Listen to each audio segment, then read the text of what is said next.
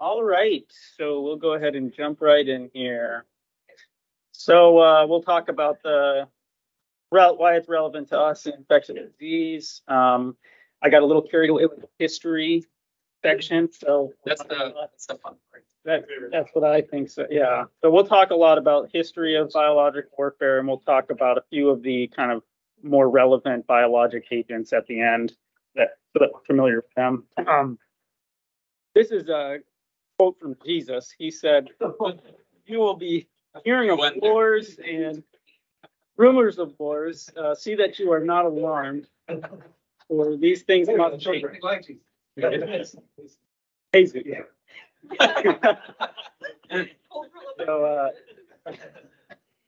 But for these things must take place, but that is not yet the end. In this chapter in the Bible, he's basically talking about the end times. He's talking about the end of the world, and he's basically saying there's going to be the end of the world. So if you're one of those people that likes to say a prayer and drink to world peace, it's probably not going to happen.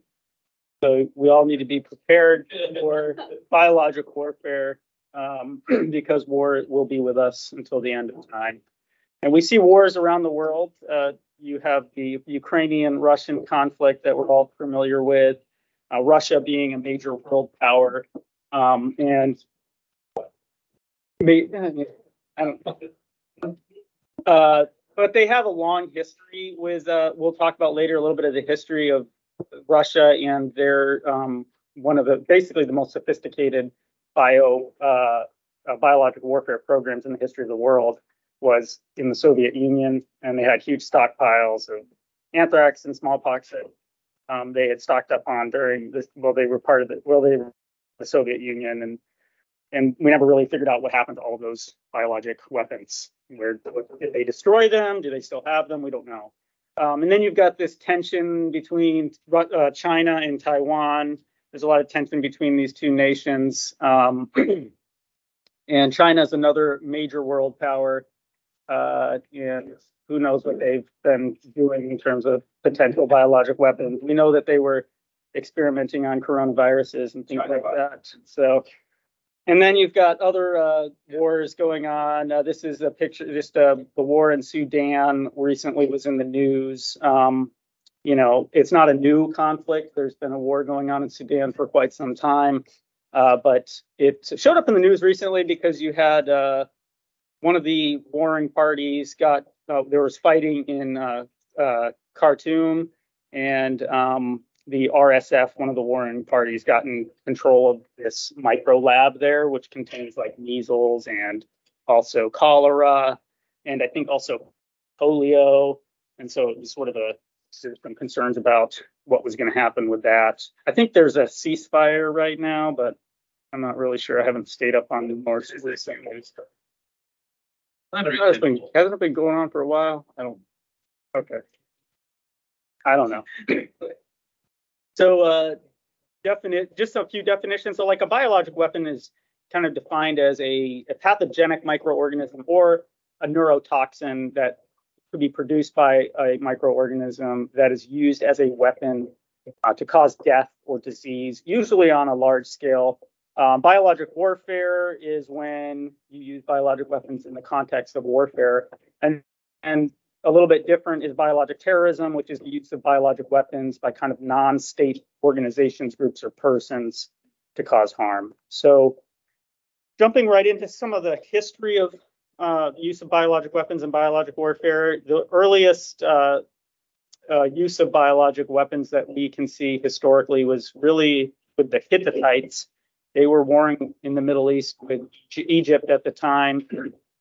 And there's some records that indicate that they drove tularemia-infected people and livestock into enemy Egyptian lands, and actually may have been responsible for causing a pretty significant epidemic of tularemia in the Middle East at the time. And then in around 500 BC, of course, you had the rise of the Roman Empire, and Roman soldiers were known to dip their swords into corpses, and then their wounded enemies, when they would wound enemies, they would sometimes get tetanus, and they probably also got a lot of other infections. If you know about Yeah, I'm sure there are other infections that probably occurred there too. And then 1155, you have this Emperor Frederick Barbarossa, and he, in one of his Italian campaigns, he poisoned water wells with human bodies into water wells, probably caused some disease there. And then, moving on to like kind of later BC, you've got 13 or AD, I should say, you've got 1346, Genghis Khan and the Mongols, Eastern kind of Europe. And during their siege, Kaffa, the city Kaffa, they catapult plague bodies. You have the bubonic plague occurring at this time, and they would catapult plague bodies over the city walls. May have contributed to some of the spread of the bubonic plague at the time. And then in 1495, Spanish, where this is kind of nasty, they mixed wine with blood from people infected with leprosy, and they sold it to their French enemies. So the moral of the story here is that you shouldn't buy or take food or drink from your enemies. It's probably not a good idea. So I don't know if that actually caused leprosy in anybody, but they did that. They tried that. And then I thought this was pretty interesting. 1650, the Polish army started catapulting glass and clay containers containing saliva from rabies-infected dogs. So I don't know whose job it was to collect the saliva from the rabies-infected dogs, but sounds like a pretty dangerous job. And then this is a picture. No one knows a painting. No one knows really who painted it. It was from around 1437, and it's kind of an allegory of the plague and how contagious it was. You've got this sort of, I don't know if this is the death angel on a horse, basically shooting people with arrows with the bubonic plague, and then people die. But one of the other ways that the plague was probably spread was during warfare, was that people would actually dip their arrows into people infected with the bubonic plague and then shoot them at their enemies. And so that may have contributed, in addition to catapulting bodies over city walls, may have contributed to the spread of the bubonic plague in Europe. And then kind of moving into the 1700s, you had the French and Indian War in the 1760s. And there was this siege of Fort Pitt at the time, which was actually the Native Americans had besieged this fort, surrounded this fort. And there was a smallpox outbreak occurring at the time inside the fort, and had this sick barracks. And so the commanding officer at the fort commanded his troops to take blankets from the barracks where there was a smallpox outbreak and then give them to the Native Americans outside. So there was a fairly significant smallpox outbreak occurring during this time in the Americas. And so we don't really know how much that actually, if that caused any infections or how much that contributed to it, because there was already a bunch of outbreaks occurring at the time. And then in the Revolutionary War, 1775, similar issue. You had the siege of Boston by General George Washington, and British General William Howe, who was inside Boston that was being sieged. He may have sent smallpox-infected civilians out of the city to try to affect Continental troops. George Washington was very smart, and he had commanded that all of his troops be inoculated with smallpox during the Revolutionary War. So most of his troops were actually immune at this time. And George Washington himself, he had smallpox when he was a child and recovered from it. So he was also immune. And inoculation is a little different than vaccination. Inoculation, they would basically take from someone who had smallpox, they would take a lesion, kind of unroof it, and then they would create a cut in someone that didn't have smallpox and sort of inoculate from the lesion that they take from somebody with smallpox. And it would cause a smallpox infection, but it was usually much more mild than if you had contracted it otherwise. And it typically gave someone lifelong immunity. So that was the basis for it. Yeah, I mean, Edwin Jenner, about a decade later or so, I believe, kind of developed the concept of vaccination with cowpox. So, but that was, I think, about a decade after, late early 1800s, late 1700s, around that time. And in the Civil War, there is this record of some Confederate soldiers selling some clothes to U.S. troops that were infected with yellow fever, or from people that were infected with yellow fever and smallpox. So again, just don't buy things or take things from your enemy. You don't know what they are trying to sell you. So, and then the post Civil War period between 1860 and 1900, you really have the development of germ theory. And when you have World War I in kind of the early 1900s, 1914 to 1918, biological warfare becomes much more sophisticated with development of germ theory. Such as Louis Pasteur up there, who was one of the pioneers of germ theory and infectious disease in general. And during World War I, it was really the Germans that started to utilize biologic warfare, mostly they used it for sabotage purposes, to sabotage livestock with the Allied nations. And actually, in 1915, there was this German physician, Anton Dilger, and he was American. He was raised in Germany, went to medical school in Germany, and he came back to the United States in 1950. This is before the United States entered the war. I don't think the United States entered the war until 1918, but they were sending a lot of livestock overseas to the Allied nations to support them. And so he set up a basement in Washington, D.C., and actually started to grow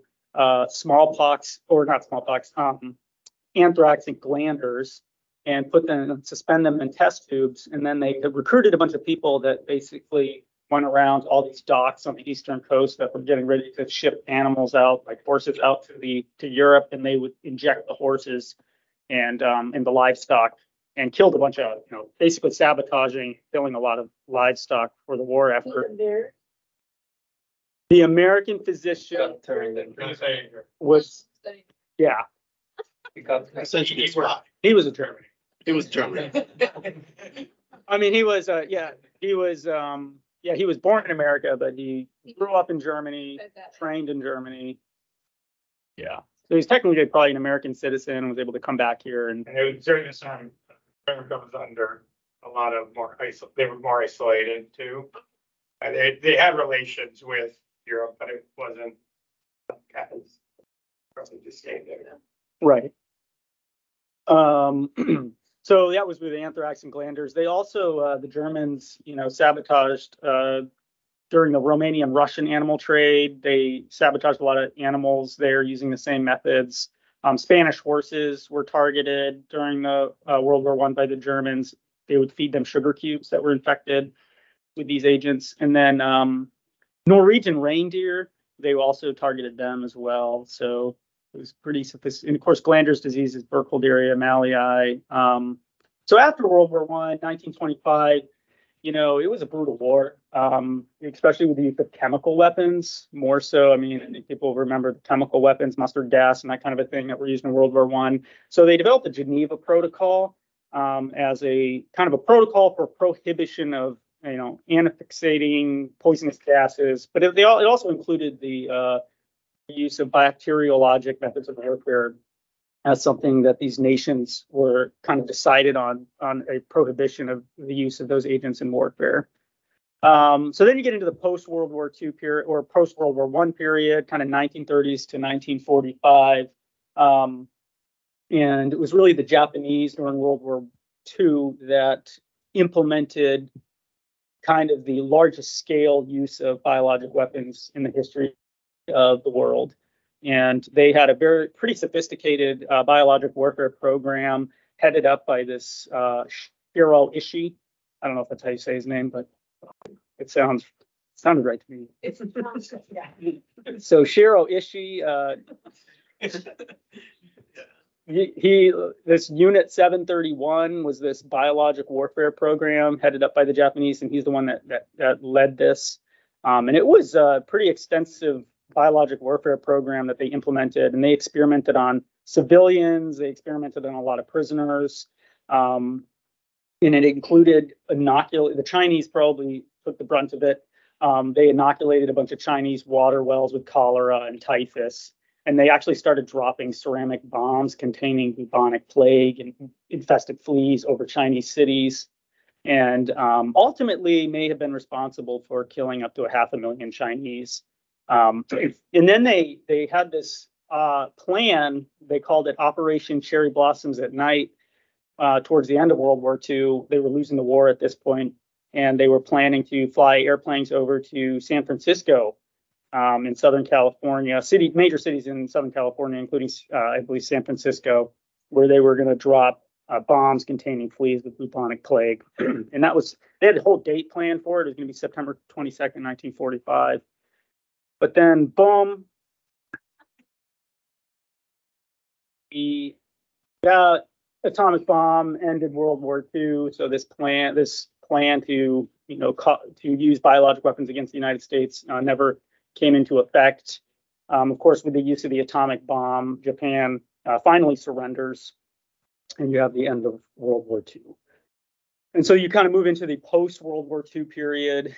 So you have really during the early parts of World War II, the United States had kind of started developing its own biologic warfare program, and that continued through the war and into the post-war World War II period. They were more using its biologic warfare development in terms of like how to protect against biologic warfare agents. They ran a bunch of how would somebody use biologic warfare against the United States, and then what could you do to maybe curtail that. So they did a bunch of field tests in the 1950s where they, without telling anybody, they released clouds from ships containing what they felt was a harmless biologic agent, which was Serratia. We all know that that's not harmless, like get infections with Serratia, but they released it in clouds from naval ships off Norfolk, Virginia, and San Francisco. Infected a whole bunch of people.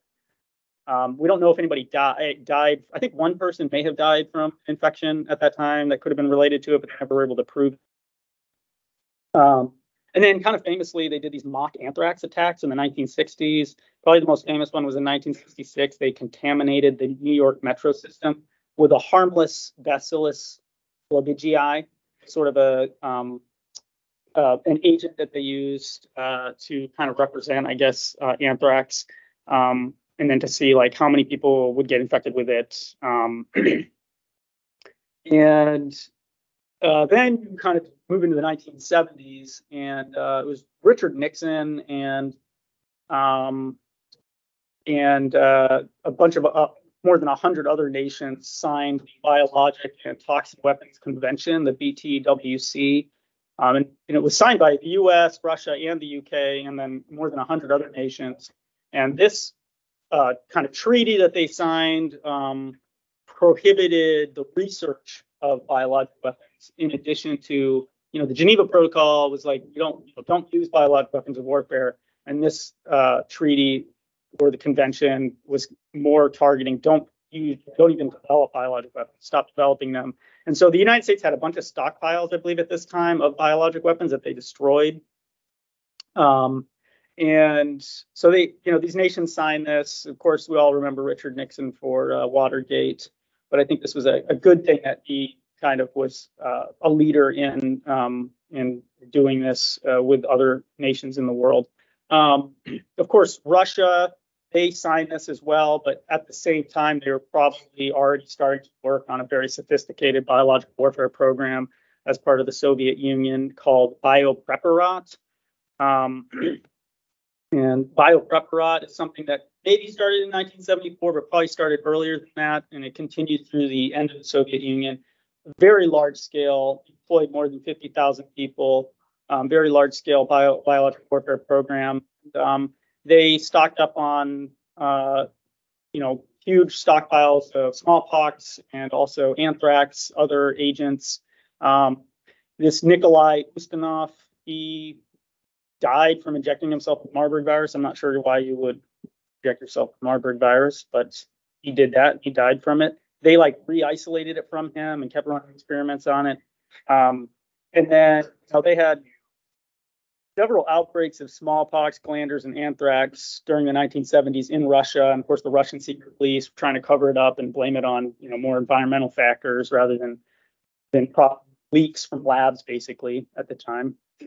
And then you've got the collapse of the Soviet Union in late 1980s. And so at that point, all of the biological warfare programs are supposedly halted. And but we don't really know what happened to all the stockpiles of biologic weapons. Do they still have them? Were they destroyed? We're not really sure. I thought this was kind of interesting. One of the ways the Russians kind of knew that the United States was working on something during World War II is that they would look at the top U.S. physicists and how many publications they had during those years. And when the publications would go down, like the top U.S. physicists during World War II weren't publishing anything, and it's because they were working on the atomic bomb. And so the same thing happened in Russia. And if you compare these two Russian scientists, this Sandakchev, or I'm really sure how to say his name, but he was researching smallpox as part of the Russian biowarfare program. And you can see, like, and if you compare his publications, he's black, he's the one in black, and then this other scientist, Krylov, is in white. You can see that, like, during the 1980s and 1970s, I mean, he's not publishing anything really, and so he's working on smallpox and biological. Yeah, I guess Krylov was doing others, wasn't a big part of it. But and then you have bioterrorism, like the 1980s to present time. So it's really now, and from the collapse of the Soviet Union until now, it's the use of biologic weapons has been more of a threat in terms of bioterrorism.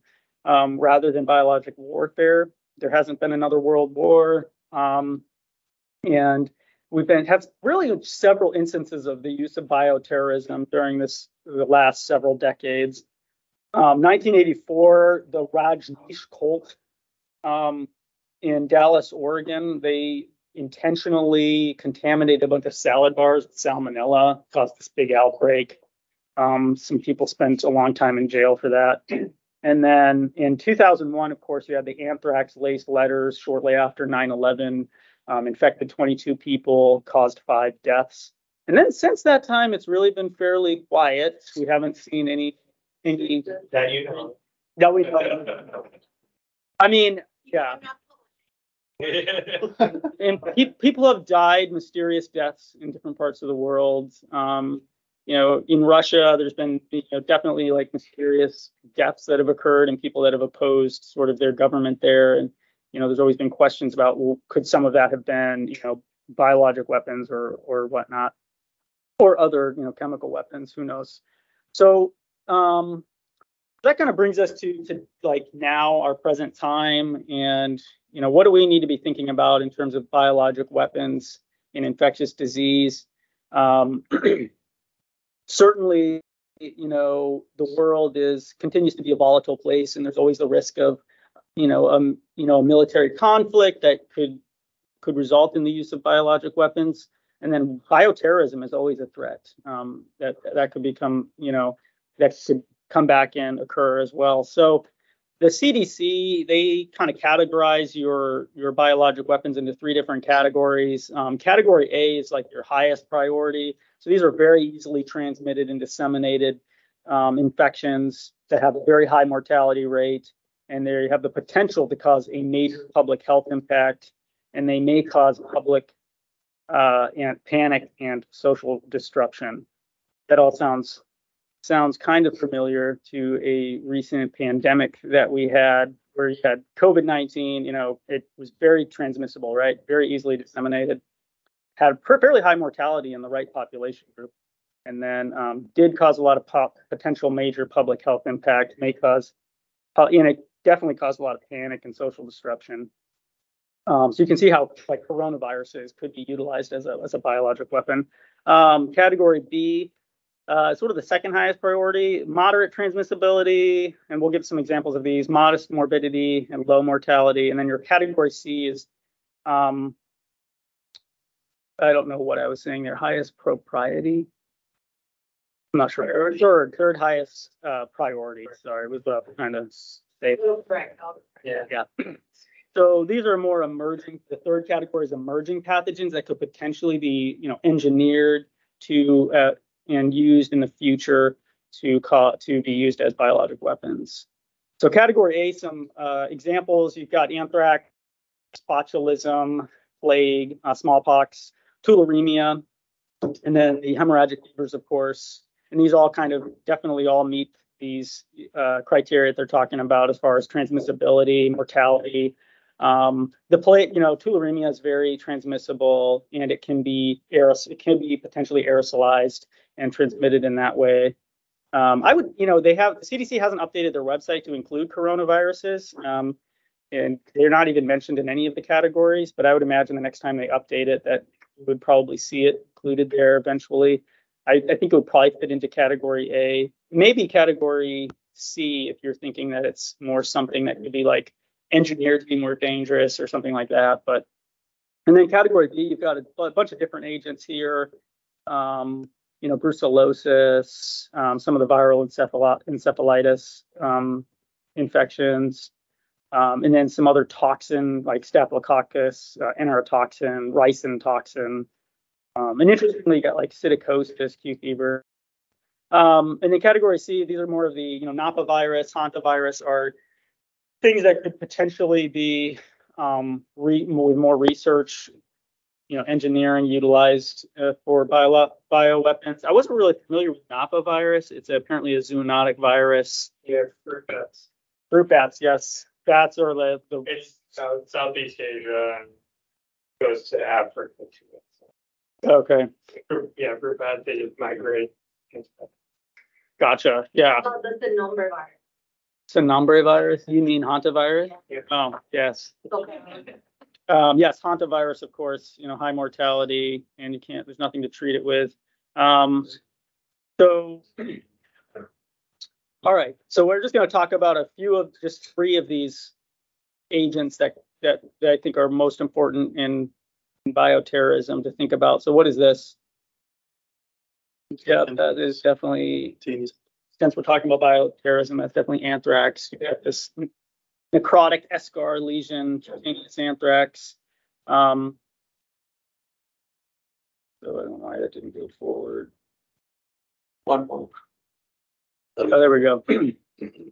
So bacillus anthracis. So it can cause cutaneous, inhalation, or gastrointestinal forms. And so you can see, like, you have the cutaneous, intestinal, and then the pulmonary or inhalation route of infection. And it's this, these spores, you inhale the spores, or the spores get into your skin, or they get into your GI tract and then infect your GI mucosa. And then they get phagocytosed by macrophages, where they can kind of germinate, and then once inside the macrophage, where they spend a significant part of their life cycle, you get this, the toxin of the anthrax bacteria is really what causes a lot of the morbidity and mortality. And it's, you've got this edema toxin and the lethal toxin. The edema toxin stimulates cyclic AMP, which causes a lot of basically fluid capillary leak. So in the lungs, that's going to cause a lot of pulmonary edema. And then blood vessels, of course, that's going to cause a lot of, hypotension, shock, intravascular depletion. And then the lethal toxin can cause apoptosis of cells and then lead to a lot of cytokine, kind of a cytokine storm type of picture where you get shock, septic shock and death. And then just some other pictures of this cutaneous anthrax with sort of this lymphangitic spread, this lymphangitis that you can see here from, coming from lesion. And then inhalation in anthrax, the incubation is like 1 to 7 days. And there's kind of this biphasic clinical presentation, which is really important because you want to treat them during the prodrome phase. So, which is really nonspecific. They can present with malaise, flu-like symptoms for 4 to 5 days. And then they go into this fulminant phase where they have progressive rapid hypoxic respiratory failure, shock, and death. And it's almost uniformly fatal once they go into this fulminant phase. And then about half of patients will also develop a hemorrhagic meningitis during that fulminant phase. And the chest imaging, classically, you'll see the wide mediastinum. You can also, that's the hilar abnormality. So wide mediastinum on a chest X-ray in the right clinical context is, kind of classic for anthrax, pulmonary anthrax. You can also have consolidations, pleural effusions, And again, you need to initiate antibiotics during the prodrome phase. If it goes into the fulminant phase, they're probably going to die. So it's really important to get a good history, especially if it's more like a sporadic thing, or, and try to figure out what's going on from the get-go, because otherwise it might just look like they've got a viral infection. And then treatment of anthrax. It's a pretty complicated treatment regimens for anthrax. I mean, first line is multiple agents. It spends a significant amount of its time intracellularly, and so in terms of its life cycle, so you want an agent that's going to have good intracellular concentration, like ciprofloxacin is kind of the preferred agent for anthrax. But then you want to also combine it with meropenem, so 2 different kind of bactericidal agents, and then also a protein synthesis inhibitor, because the toxin is sort of a lot of the pathophysiologic way that it causes, major disease and death. So adding like clindamycin or linazolid as a protein synthesis inhibitor is important. And then there's also this antitoxin that you can give, so raxibacumab or obilotaxumab, or you can do anthrax IgG if you don't have one of the antitoxins available. And then how long do you treat these people? Remember, a long time. You know why? So you actually treat them. You're supposed to treat them. It depends, but you're supposed to treat them for at least like 60 days. Why? Why would you treat someone 60 days? It seems like a long time to treat someone with antibiotics that doesn't have osteomyelitis.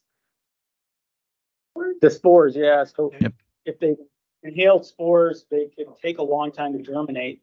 So the thought is that if you stop treatment early and then you've got spores that germinate later, they could have a relapse and have significant issues there.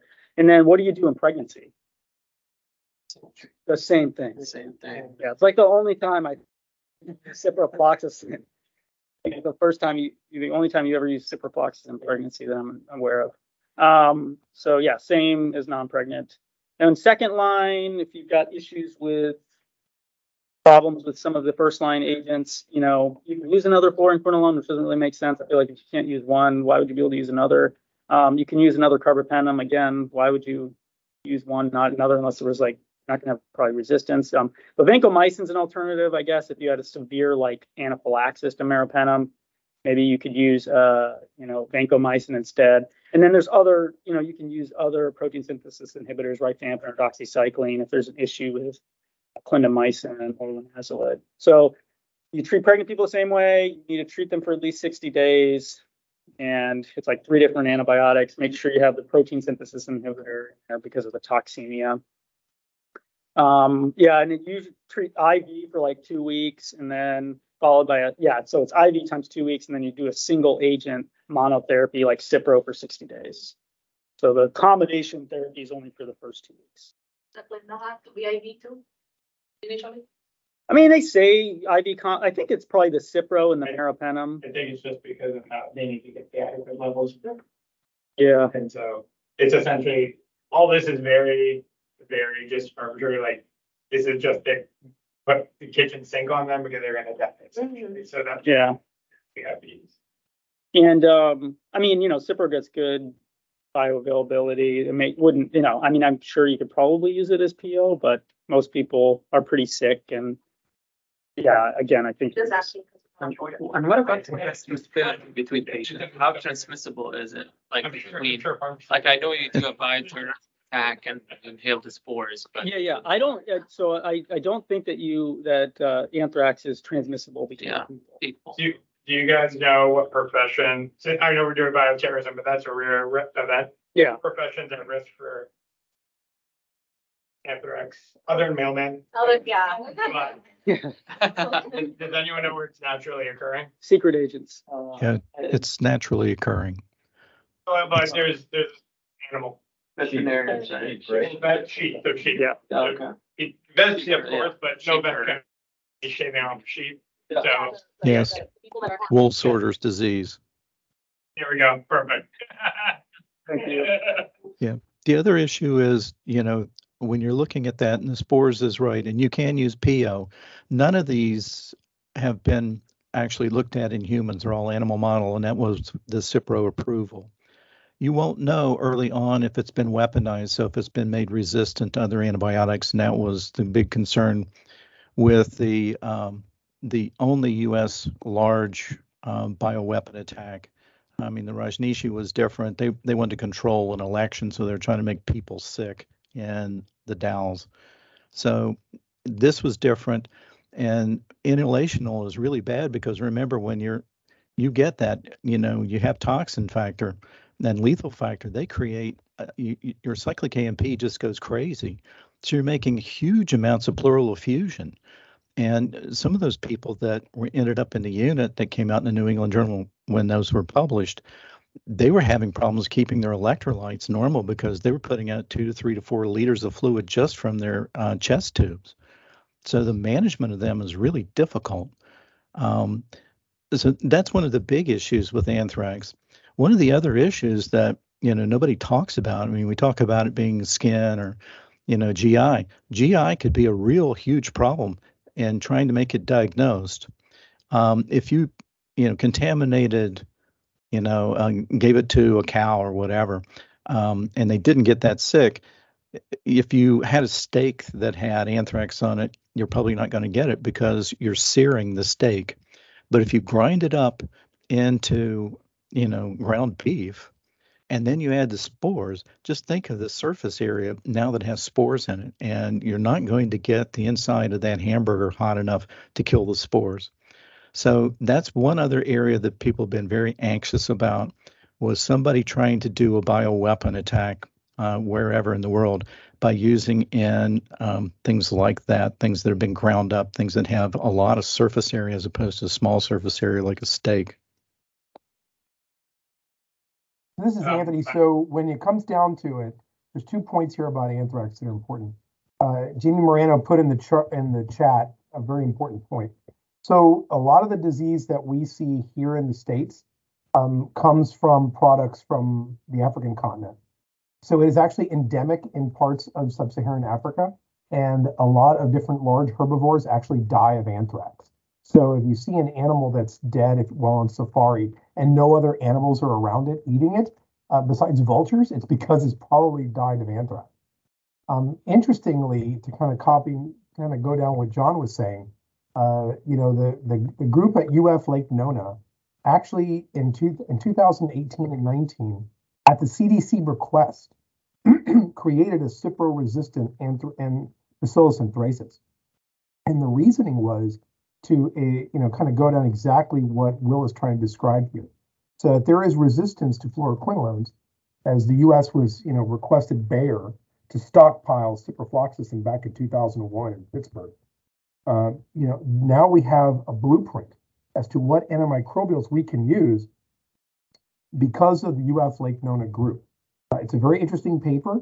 University of Florida media people actually had a stroke when it came out, but it was a sentinel paper, and they presented it at a national meeting for ASM after the CDC had requested it, and it created so much media frenzy that the university didn't know what to do with it. It's a very important point that we now have a blueprint of what to do with fluoroquinolone-resistant Bacillus anthracis.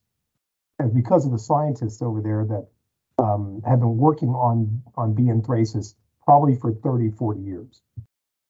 The other question is, how long do you treat people who've been exposed but not having disease with Cipro? Because that came up during the outbreak. They didn't know where it was coming from. So they were looking at a lot of people who were going to be on, 2 to 4 months of Cipro prophylactically. There wasn't probably going to be that much Cipro in the United States. So they were looking to Canada to try and get Cipro. It'd be much cheaper. And the Canadian government said, no, thank you. We'll keep our own Cipro just in case something happens here. So there were talks with Bayer about dropping the price, so they could buy enough of it. And basically Bayer said, no, here's the price. So then the U.S. government said, fine, we'll nationalize your company and we'll take it for free. So Bayer said, okay, we'll give it to you what we sell it to the Canadians. And that's how we ended up getting a lot of Cipro for a national emergency. another just quick thing, just something avoiding them too, because there was an outbreak about 10 years ago, London, UK. There was an outbreak of anthrax inside of heroin. So IV drug users were getting anthrax. I think there was like a total of only 7, but they love asking those questions on the board. So just for the fellows, they might have some sort of etiology with that. So it's something about that too. Just one more comment. The supplement ciprofloxacin in the national stockpile. Reading here, BARDA purchased a monoclonal antibody, raxibacumab, and also anthrax immunoglobulin as other treatments available for anthrax. Bioterrorism type solutions. So, Excellent. Yeah, you're supposed to. Ideally, you're supposed to give the antitoxin with your antibiotic regimen, and that is one of them, the raxibacumab. And if you don't have that, then you could use anthrax IgG if that's available. And there's also the oblitoximab as well, other one. So thank you, everybody, Dr. Canella, Dr. Tony. In terms of the post-exposure prophylaxis that Dr. Tony was referring to, you're supposed to give it to anybody that was potentially exposed, and ideally begin it as fast as possible, 48 hours. And you can do Cipro. It's just a single agent. You can do Cipro or Doxy, and then plus vaccination. And then you do it for 42 to 60 days.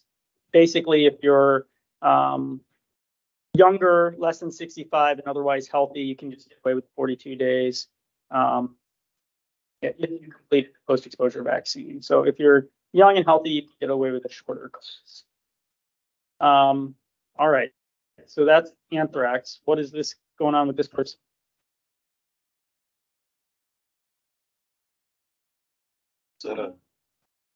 It's an infected leg. Yeah, I mean, we're talking. Yeah, so this is a bubo or bubos. So, and actually, bubo is I think the Greek word for groin.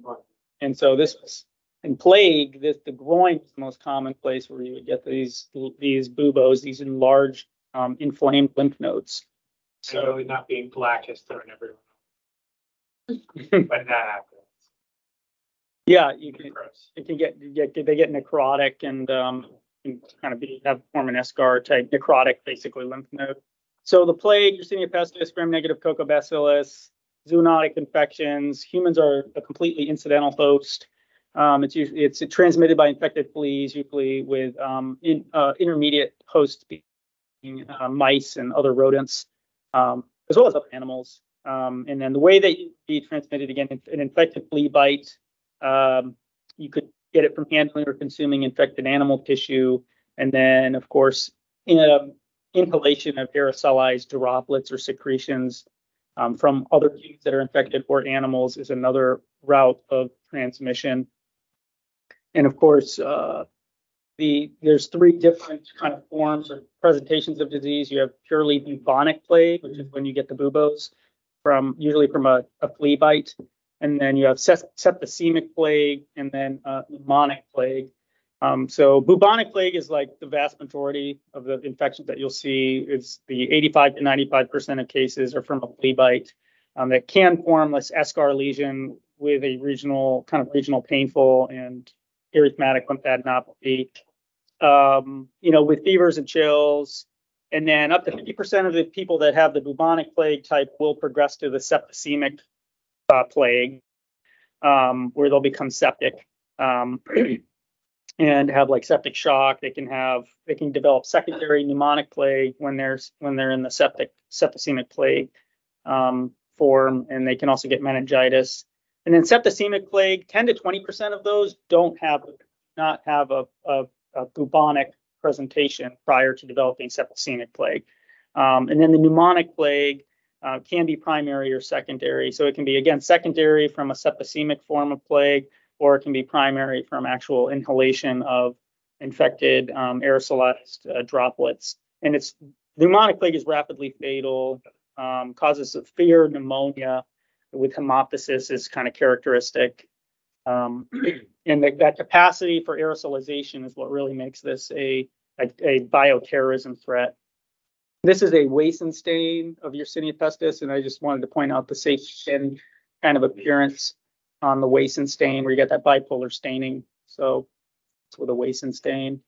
And then, it's, so you have, if the flea bites you, you have this neutrophil response, and then there's this process of what's called efferocytosis, where a macrophage will actually ingest or start coming in and cleaning up these neutrophils that have been attacking this bacteria.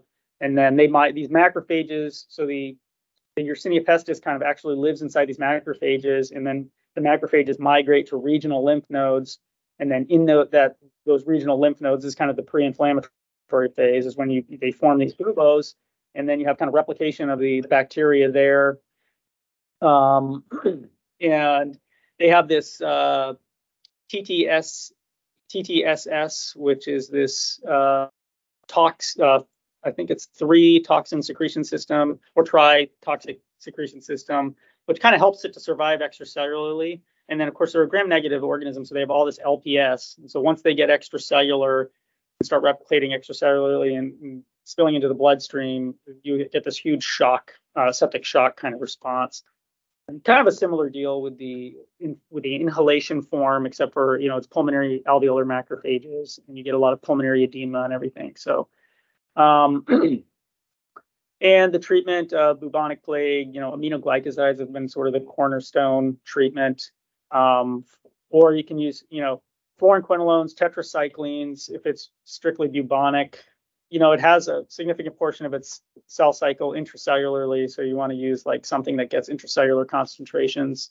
And tetracycline, if it's septicemic or pneumonic plague, you want to avoid the tetracyclines. There's been increased mortality in animal models with tetracyclines and septicemic plague. And that's animal models, but beta-lactams are not recommended. Probably some of it might be poor intracellular concentration. Again, they're living inside macrophages for a significant portion of the life cycle. I don't know if there, maybe some issues with resistance, but they've been less effective in multiple animal modules, beta-lactams. So you want to avoid beta-lactams with the plague. And then it can cause meningitis. If that happens, you're supposed to use fluoroquinolones and chloramphenicol. So one of the few times you would use chloramphenicol. And then you're supposed to, if you think it's a bioterrorism or bioweapon, you're supposed to use combo therapy. And that's because there could be engineered resistance. So you want to use 2 agents that are active against it in case one of the agents has had a bioengineered resistance to it. What's this? Gotta go back. So the reasoning for the contraindication, I talked to some of you about this, the contraindication to beta-lactam use in the treatment of Yersinia pestis has to do with the fact that these things have what are called YOPs, which are Yersinia outer membrane proteins.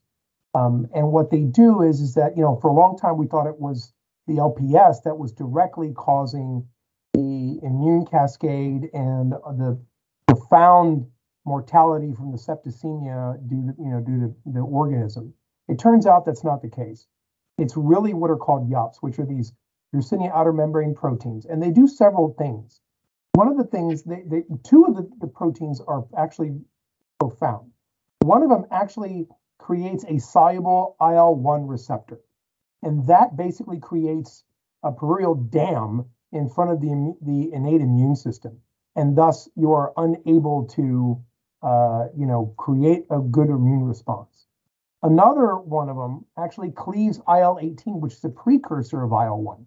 So even if there's, you're trying to make IL-18 to circumvent the IL-1, maybe, surge past the amount of receptor that you have, it doesn't really exist. So in doing so, if you use beta-lactams, you actually blow up the organism.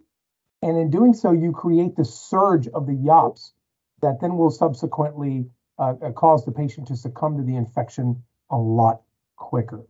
And so, this is a real problem. And one of the other reasons why, I don't like the tangent, the procalcitonin deal, is because, in a patient with septicemic plague or pneumonic plague, you will have a negative procal because of the YOPs and how they work.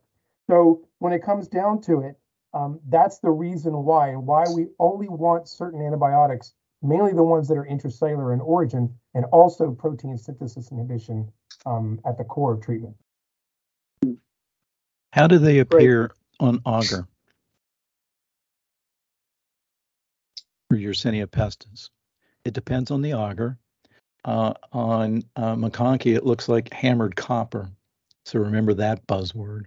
And on sheep log agar, they had that fried egg appearance. Those are the two things sometimes that come up. Thank you. Excellent. Thank you. So we're kind of running out of time, but anybody know what this is just by looking at it? It's chicken pox. Nice try. I tricked you, but it is. It's not smallpox. What is the mnemonic for that? So this is, I mean, so you have different, basically lesions in different stages of healing. That's why I wanted to show it kind of as a differentiation. And then you can see sort of the rose or dew drop on a rose petal kind of appearance here with these lesions. So for smallpox, the same stages of varicella. Yeah. You can see you've got, different kind of, this one's more of an ulcer, and then you've got also these vesicles. So they're all in different stages of healing. And that's characteristic of chickenpox versus smallpox, which are going to be all in the same stage. And this progression. So I'll try to go through this quickly. I know we're way out of time here. And smallpox was eradicated in 1979 through a worldwide vaccination program. But there are at least 2 labs in the world, in the United States and then in Russia, that still supposedly contain small amounts of smallpox. And so it's always been sort of a potential biologic weapon. So variola major and minor are the kind of 2 forms. They're orthopox viruses, they're DNA viruses, and variola major is the one that has very high mortality, 30 to 50%, whereas variola minor is like less than 6%. And it's 10 to 14-day incubation period. It's transmitted by respiratory droplets, and humans are the only known host, which is why we were able to eradicate it. And there's actually a bunch of different clinical presentations, which I didn't really know about. There's the ordinary type, which is more than 70%. And this is the ordinary type. You can have confluent versus semi-confluent versus a discrete rash, which I'll show you some pictures of. And then when you have a confluent rash, the mortality is super high, greater than 60% versus a semi-confluent or a discrete rash. And then the modified type is similar to the ordinary type. It's just a kind of a milder, it's a more rapid development of the rash, but a milder illness. And it was usually seen in people that had been vaccinated or had received inoculation previously. And then the flat type or the malignant type is usually seen in children, and it's usually fatal. And then the hemorrhagic type, which is, seen most commonly in pregnant females, the hemorrhagic type has a high fatality rate. And prior vaccination for that, the hemorrhagic type was actually not protective for that type. So you have the ordinary type of smallpox. And so this is a confluent kind of type of smallpox. You can see that you've got lesions that are sticking together. They're like right next to each other, or they're actually starting to coalesce and come together.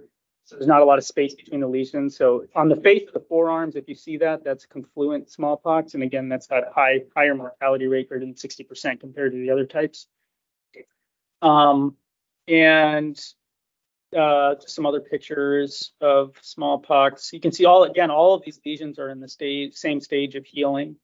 And then monkeypox has a very similar type of rash, usually just not as severe. And then prior to the outbreak in 2022, usually it was the same thing where the lesions would all be in the same stage of healing. But the outbreak in 2022, it was interesting. Some of the rashes had different stages of development at the same time. So, and then again, monkeypox patients are going to be much less toxic appearing, much less ill. And they also usually have lymphadenopathy, which is another distinguishing feature from smallpox. And the rash can progress in sort of this kind of, usually it starts as papules over the face over 1 to 2 days. And you can have lesions in the mouth, and then it progresses to the forearms and the entire body.